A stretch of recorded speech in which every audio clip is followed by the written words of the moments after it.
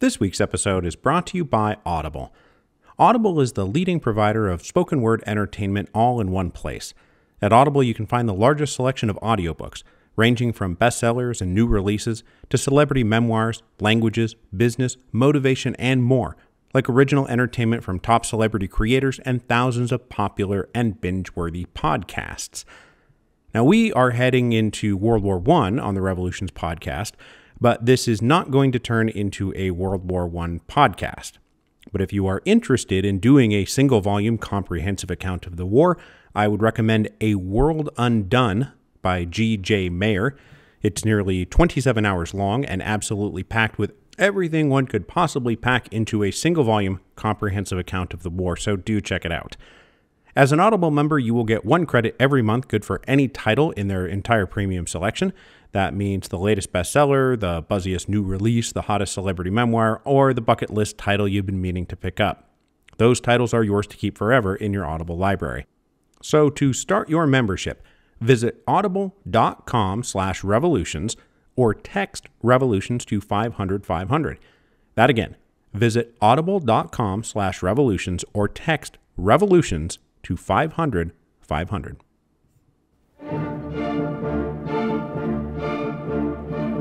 Hello, and welcome to Revolutions.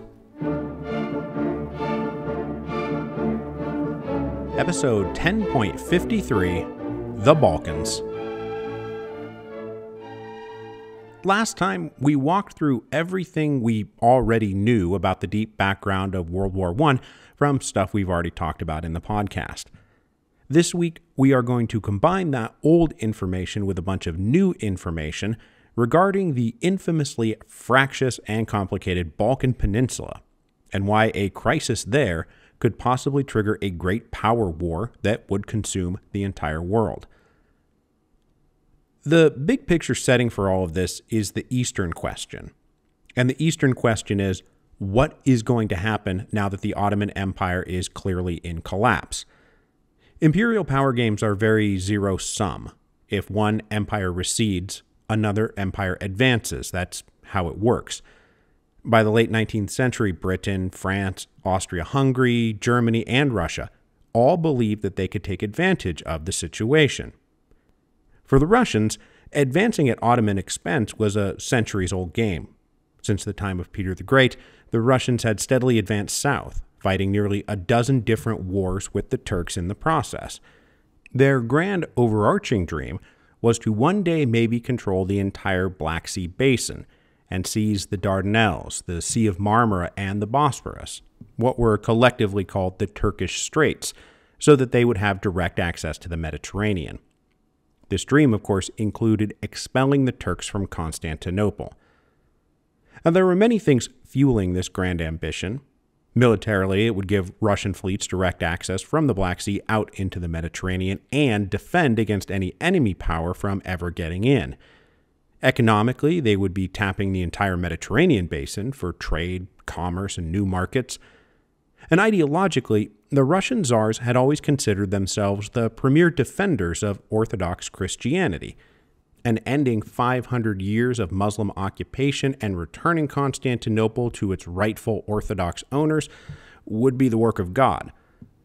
All of that combined then fed into an emotional yearning for that nebulously defined concept we call prestige. If the Russians controlled Constantinople, it would be very prestigious. By the late 19th century, Russia was tantalizingly close to realizing this dream. They had extended their empire deep into the Black Sea basin, enveloping the east coast and controlling principalities at the mouth of the Danube on the west coast, which meant that the Russian Empire now directly abutted the Balkans. Projecting an overarching hegemonic authority over the Balkan Peninsula, in essence replacing the Ottoman presence there, would be essential to protecting the western flanks when Russia made their final thrust south and claimed Constantinople. Beyond territorial, economic, and political motivations, though, Russia wielding power and influence in the Balkans fit squarely in with the long-standing ideological belief that the czars were the defenders and patrons of all Orthodox Christians everywhere. Many of the ethnic groups in the Balkans were Orthodox Christians who were seen by the Russians as oppressed cousins who needed to be liberated from the cruel yoke of Muslim despotism. Russia's long-standing support for Orthodox communities living under Muslim rule merged with the new strains of nationalism that had grown up in the 19th century, especially during and after the revolutions of 1848. Serbs, Croats, Bulgarians, Romanians, and Albanians all developed their own dreams of national unification and self-determination and independence. Even before 1848, for example, both the Serbs and the Bulgarians had both achieved something like autonomous home rule, but still inside the Ottoman Empire. These were a result of nationalistic revolutionary uprisings against the Turks. And as we talked about a bit during the revolutions of 1848, these individual national aspirations merged with a larger pan-Slavic movement to unify all Slavic peoples into a single nation. By the 1870s, they had direct models to look to for inspiration. As Florentines, Venetians, and Romans had all recently joined together in a new thing called Italy, and Bohemians, Hessians, and Rhinelanders joined together in a new thing called Germany. For such pan-Slavic idealists, the debate came down to whether or not they would be unified under the greatest Slavic power of them all, Russia, or whether they would merely look to the Russians as the great power who would help them achieve their dreams. In the mid-1870s, all of this came together in a succession of simultaneous explosions we call the Eastern Crisis. Smelling Ottoman blood in the water, most of the Christian communities under Ottoman rule, that is, the Serbs and the Bulgarians and the Romanians, rose up separately and simultaneously over the course of 1875 and 1876 and 1877. These uprisings knocked the wobbly Ottomans well off balance, and the Russians happily took advantage, entering the war on behalf of the Balkan insurrectionists in 1877. The Russian army wound up marching practically to the gates of Constantinople before the suddenly alarmed British sent a navy down to fly the colors and warn the Russians not to get any crazy ideas in their head about conquering Constantinople. The subsequent Congress of Berlin in 1878 drew up treaties ending all of these conflicts. But much to the frustration of the Russians and the various Balkan groups, the other great powers in Europe seemed primarily interested in limiting Russian gains and short-circuiting any hope that pan-Slavic unification was a possibility. Instead of allowing a unified and independent Slavic state to emerge, the other powers, Balkanized the Balkans. Bulgarians were divided into two separate principalities, and though de facto independent would still be considered technically Ottoman possessions, the principalities of Serbia and Montenegro and Romania were recognized as independent states, no longer the subjects of any great power, but they were kept as small as possible, and, abutting the Austro-Hungarian Empire, they were clearly meant to be client satellites of the Habsburgs. Finally, the provinces of Bosnia and Herzegovina, to the northwest of Serbia, would still be considered the sovereign possessions of the Ottomans, but under a military and administrative occupation by the Austrians, which would be recognized under international law. If all of that didn't make a whole lot of sense, don't worry, it didn't make a whole lot of sense to anybody. The upshot of the Congress of Berlin was wary satisfaction from the other European powers that maybe this new map would hold the region together. But this was matched by intense dissatisfaction among the various Balkan groups and the Russians, who all felt that they had been kind of screwed over and denied their rightful spoils of victory. Why was unification and national dignity cool for Germans and Italians, but not for us? The Russians wondered why the British and French were able to spread their tentacles across the whole world, but if Russia decided to advance even a little bit, it was somehow the end of the world. It led to increased resentment among the Slavs, who thought that the other nationalities of Europe did not really see them as possessing equal dignity or stature. Certainly, they did not feel respected. They felt like the other powers considered Slavs only good to be ruled by superior races. The Congress of Berlin may have settled things temporarily, but it all but ensured things would not be settled permanently. All it did was move the pieces on the board into the rough position that would create a succession of crises 30 years later that would lead directly to World War I. To add a wrinkle to all of this, all the Slavic nationalities in the Balkans were able to look to the incredibly recent examples of the unification of Germany and Italy to follow as their model. These were events they did not read in history books. These were events they read in the newspaper. And in both of those cases, unification came when a strong military power did the unifying. In Germany, that role was played obviously by Prussia, and in Italy, remember, it was played by the Kingdom of Piedmont-Sardinia. But the question was, who is going to play the role of Prussia and Piedmont in the Balkans? And just to oversimplify things a bit here, it's either going to be Serbia or Bulgaria, and both fancied themselves for the job. After their independence was recognized at the Congress of Berlin, Serbia elevated themselves to the dignity of being called the Kingdom of Serbia in 1882. A few years later, Bulgaria annexed their southern compatriots out of that completely made-up second principality that they had been placed in by the Congress of Berlin, specifically to prevent the unification of the Bulgarians. This led to a little war between Serbia and Bulgaria in 1885, which Bulgaria won, and for the moment, really started envisioning themselves as the Prussia of the Balkans. But events in Serbia will wind up playing a much bigger role in our story, so we're going to stick with them. After independence, they were ruled by a royal dynasty that was very friendly with the Habsburgs. But nationalistic elements among the Serbian political elite and in the officer corps of the army believed that achieving their dream of Greater Serbia, that is, uniting all the Serbs together into a single polity, meant including the large contingent of Serbs living in Bosnia and Herzegovina, which, remember, was still de jure provinces of the Turks, but de facto provinces of the Austrians. It's good and confusing times in the Balkans all the time. Now, the Kingdom of Serbia seizing Bosnia and Herzegovina is obviously going to mean breaking it away from the Habsburgs, which almost certainly required help from the Russians to accomplish. In 1903, a powerful nationalist clique, including some of the most prominent leaders and military officers in Serbia, orchestrated a violent coup. They assassinated their pro-Habsburg king and queen, as well as several government ministers, and installed a new dynasty who had close ties to Russia. Now, this was an era where monarchs and ministers and world leaders were getting assassinated left and right by various revolutionaries and terrorists and nationalists and reactionaries.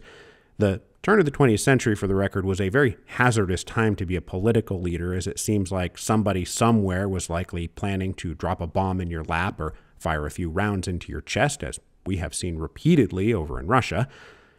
But regicide is still regicide. And in the wake of the coup, Serbia found itself very isolated diplomatically by the other powers. Even the Russians, who clearly benefited in the long run from the coup, condemned the crime of regicide. And this diplomatic isolation did not start to ease up until the new Serbian government agreed to prosecute, demote, or otherwise retire many of the people implicated in the coup, or at least make a good show of it. The dream of Greater Serbia lived on, though, and the same general group of leaders who organized the assassinations and coup continued their efforts to achieve that goal.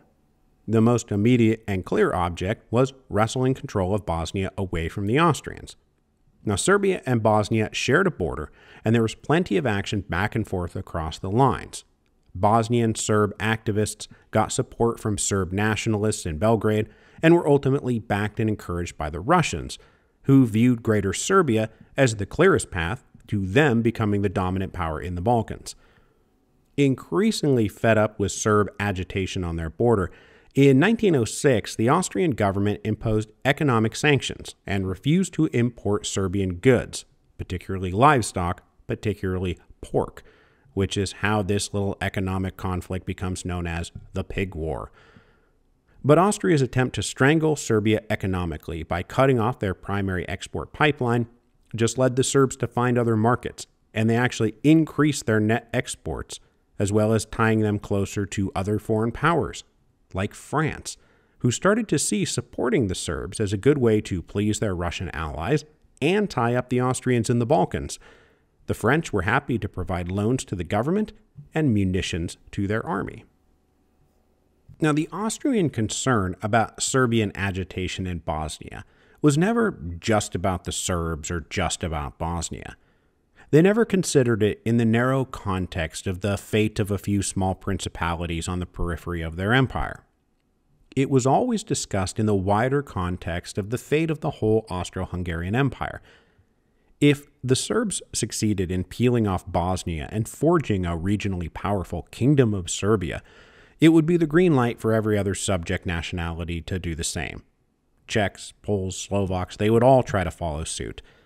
The Habsburg Empire had only barely survived 1848, and then they had gone and lost their Italian possessions. So, checking Serbia was never just about checking Serbia. They were well on their way down the road to a domino theory, where allowing Serbia to get their way would collapse the entire empire. In 1908, Austria received what they believed to be an unexpected gift from the Russians, thanks to some diplomatic freelancing by the new Russian Foreign Minister Alexander Izvolsky. A career diplomat, Izvolsky had taken over the Foreign Office right alongside newly appointed Prime Minister Pyotr Stolypin, who was his political ally. They were part of a new team that was supposed to get Russia out of its deeply troubling and humiliating waters that had recently swamped them thanks to the Russo-Japanese War and the Revolution of 1905. Both Stolypin and Izvolsky knew that Russia was in a precarious place internationally. Their army and navy was in shambles. Their reputation was in severe decline. Izvolsky undertook reorienting Russia towards Britain, who had for decades been on the opposite side of Russia on the Eastern question. But in 1907, Britain and Russia signed a convention that mutually settled some of their disputes in Central Asia and opened the vague possibility that Britain, down the road, might change their policies regarding the Russian claim to the Turkish Straits in Constantinople. At least, that's what the Russians hoped. In the meantime, the Convention of 1907 brought Britain, France, and Russia into a very rough and general alignment. Izvolsky, however, envisioned a quick advance down the Turkish Straits, and he secretly approached Austria about a deal. If Austria decided to officially annex Bosnia and Herzegovina, and thus crush the Serbian dream of national unification and Greater Serbia, Izvolsky said the Russians would not protest. In exchange, Austria must support the Russian claim to the Turkish Straits. Now, this is a huge promise Izvolsky is making. The Russians supporting the Serbs had been policy for ages, and really the only thing stopping the Austrians from annexing Bosnia and Herzegovina was the possibility of Russian intervention. So what Izvolsky is saying here is that he's willing to sell out the Serbs in exchange for the Turkish Straits. The Austrian foreign minister indicated that he would go along with this, mostly because he believed Austrian support for the Russians wouldn't make a bit of difference, because France and Britain would never agree to giving the Russians exclusive run of the Turkish Straits in a million years. Izvolsky, though, thought he had time to line up support for his plan with the French and the British, and then the Austrians and Russians would jointly announce the deal that they had secretly struck. But then suddenly, in October 1908, without any warning at all, the Austrians unilaterally announced the annexation of Bosnia and Herzegovina. This announcement shocked the rest of Europe and double, triple, quadruple shocked Izvolsky, who believed the Austrians had stabbed him in the back. All of this triggered what we call the Bosnian crisis. The annexation of Bosnia put Russia in a very tight spot and caught Izvolsky way out on a limb that could not support him. Their longtime clients, the Serbs, howled in protest and demanded Russia defend their interests against the Austrians. But there was little the Russians could do. They were in no position politically or militarily or financially to get drawn into a war against Austria in the Balkans. Now, the military did start preliminary war mobilization, but then Germany stepped in and issued a blunt ultimatum to Russia that they better accept the annexation or face war with Austria and Germany. Meanwhile, Izvolsky had created just enough scandalous evidence that he had agreed to sell out the Serbs that he was more or less blackmailed into not protesting the annexation, even though Russia now received basically nothing in return.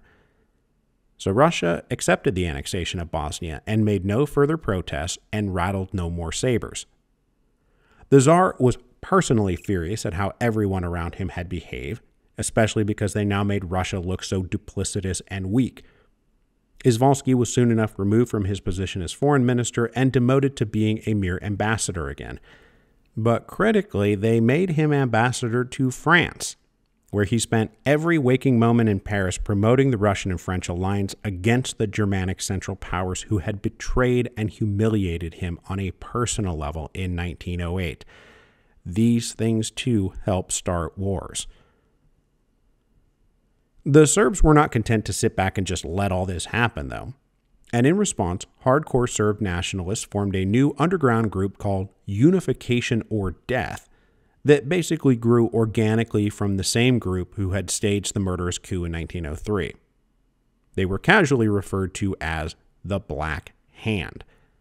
Their goal? Using any and all means necessary, including violence and assassination, to achieve the dream of Greater Serbia. The ties between the Serb government and Black Hand were not formal, but there was a lot of overlap between the two. And for example, the head of Serbian military intelligence doubled as the leader of Black Hand. They planned to be aggressively provocative to destabilize the general situation in the Balkans and enlarge Serbian territory in the resulting chaos, with the specific non-negotiable objective of taking Bosnia away from the Austrians. So we will end today with the final round of Balkan destabilization before the July crisis of 1914, which, as I'm sure you know, was set off when Black Hand assassins murdered the heir to the Austrian throne, Franz Ferdinand, as he was on a goodwill tour through the oh-so-recently and controversially annexed Bosnian capital of Sarajevo. But before that can happen, the Balkans have to go through not one but two Balkans Wars. These new Balkans Wars were advanced recapitulations of the uprisings that we refer to as the Eastern Crisis from back in the mid-1870s. The Balkans Wars exploded in 1912 because in 1911, the Italians had launched a successful invasion of what is now Libya and peeled it away from the tottering Ottoman Empire. The reason this is relevant is because none of the other great powers in Europe protested or came to the Turks' defense. They just let Italy do it. Germany and Austria were formal allies of Italy, and the British and French were now lining up with the Russians in what everyone was clearly understanding to be a post-Ottoman world. It did not take long for the nations in the Balkans to decide the time had come to toss the Turks out of Europe once and for all, and divide their remaining territory amongst themselves. In 1912, Serbia, Montenegro, Bulgaria, and Greece formed the Balkan League. And after agreeing in advance to what a rough post-Ottoman map of the Balkans would look like, they declared war on the Turks. The combined forces of the Balkan League all but expelled the Ottomans from their last foothold in Europe. None of the other great powers got into this conflict. Russia was still not ready to fight another war. Their military experts predicted they would not be ready until at least 1917, though they certainly welcomed an aggressive Slavic uprising. The Austrians, meanwhile, were caught flat-footed and couldn't mobilize quick enough to get troops into the field to defend their interests, and by that I mean stop Serbia from getting any bigger. But even if they had been able to get into the war, it's not clear they would have, since that would have surely brought in the Russians, whether they were ready for war or not. And this time, crucially, the Germans indicated to the Austrians that there was no support in Germany for a war in the Balkans. So if Austria started fighting, they would fight alone. This left Austria mighty miffed at their allies in Germany, who weren't supporting them as they tried to contain a grave and unstable threat on their border. Germany walked away well aware that Austria was miffed at them, and since Germany's main interest was not being isolated and left to stand alone against France and Russia, they resolved that in the future they would be far more vocal about standing by Austria, if for no other reason than to prove to Austria that Austria should stand beside Germany. At the resulting peace conference in London in the spring of 1913, to redraw the map of the Balkans yet again, the Bulgarians felt like they were about to be denied territory they believed was rightfully theirs. Now, they also happened to believe that they were bigger and stronger than the rest of the Balkan League combined, and declared war on their erstwhile allies in June 1913 to get a better deal at the conference table. But this turned out to be a serious miscalculation. The rest of the Balkan League quickly defeated the Bulgarians in this Second Balkan War, and the Serb armies advanced all the way to the Adriatic Sea. Now, the Kingdom of Serbia, with a port on the Adriatic, was intolerable to the Austrians, so at the peace conferences, the Austrians demanded the creation of an independent state called Albania. Albania only exists to stop the Serbs from having a port on the Adriatic. In response to this, the Serbs again called on the Russians to protect and defend them, and again the Russians deemed themselves insufficiently positioned to help. And so instead they pressured the Serbs to withdraw their armies from Albania, which the Serbs did to their great frustration and annoyance. The Balkan Wars resulted in the final expulsion of the Ottomans from Europe after 500 years, and the liberation of all of these Orthodox Christianities from the tyranny of the Muslims. But nearly every group, especially Serbia, walked away full of resentment at what they had been denied, rather than reveling in what they had achieved. And that is where we are going to leave them all this week. Serbia believes that it has the power and the momentum to be the Prussia/Piedmont of the Balkans, but they are feeling unfairly stifled. They are going to become even more emotionally committed than ever to seizing Bosnia from the Austrians. The Russians, meanwhile, understood that their relations with the Serbs were fraying. Their inability to help the Serbs in 1908, and then again in 1912, and again in 1913, was a national humiliation for the Russians that could simply not be repeated again. No matter what, the next time the Serbs called for help, the Russians had to respond. They had to. Hopefully, though, nothing would happen before 1917, when Russian war planners believed they would actually be ready for another great war. The Germans, meanwhile, walked away well aware that the Austrians felt let down by them, and resolved that next time the Serbian question came up that they had to back the Austrians to the hilt. They had to. By the time 1914 rolled around, everyone, for their own separate reasons, believed that they had something to prove, and that in the next great power confrontation, they could not back down. The fear of looking weak, the fear of letting down their allies, absolutely saturated Europe at the dawn of 1914. And next week, we will merge these foreign storylines with the domestic storylines back in Russia, because it was not just fears on the international front that worried Tsar Nicholas and his ministers, but also they had fears at home. They were living in this post-1905 world that involved things like newspapers and speeches and public opinion and gross things like that. National opinion makers were getting very frustrated by the government's willingness to endure humiliation after humiliation on the global stage, while leaving, for example, the noble Serbs out to dry. From the Russo-Japanese War on, the Tsarist regime had clearly proven itself to be an impediment to the true potential of Russian national greatness. Foreign policy failures had become a stick for critics to beat the government with. Meanwhile, down on the ground, the window of social and labor peace was starting to give way to more militant action. Strikes, protests, and labor unrest were picking up again by 1912 after a few years of dormancy. Liberal critics in the press, upset over foreign policy debacles, combining with angry working classes upset over wages and conditions, were the Revolutionary Coalition of 1905, and they are starting to come back together. So when the July crisis comes in 1914, the Tsar was less concerned that going to war might lead to revolution, and far more concerned that if he did not go to war, there would be a revolution. And in fact, going to war would be the very thing that ended all revolutions forever. But before we go today, please remember to go pre-order Hero of Two Worlds. Somebody on Twitter noted that there were 10,800 registered booksellers in the United States, and I think it would be very cool and great if the book was ordered from each and every one of them. I should also mention that a few people took my threat to quit podcasting if we didn't get to 10,000 pre-orders a bit too seriously. That was playfully tongue-in-cheek.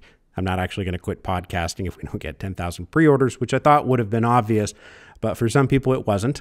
My dry sense of humor does get me into trouble sometimes. The last time I got a bunch of irate emails over something I said in the show was that time I deadpan said that ancient aliens were the cause of the Neolithic agricultural revolution, which I also don't believe. The archaeologists were mad at me about that one. But anyway, pre-order the book, and I'll see you next week as Tsar Nicholas convinces himself that he's going to save his regime by going to war.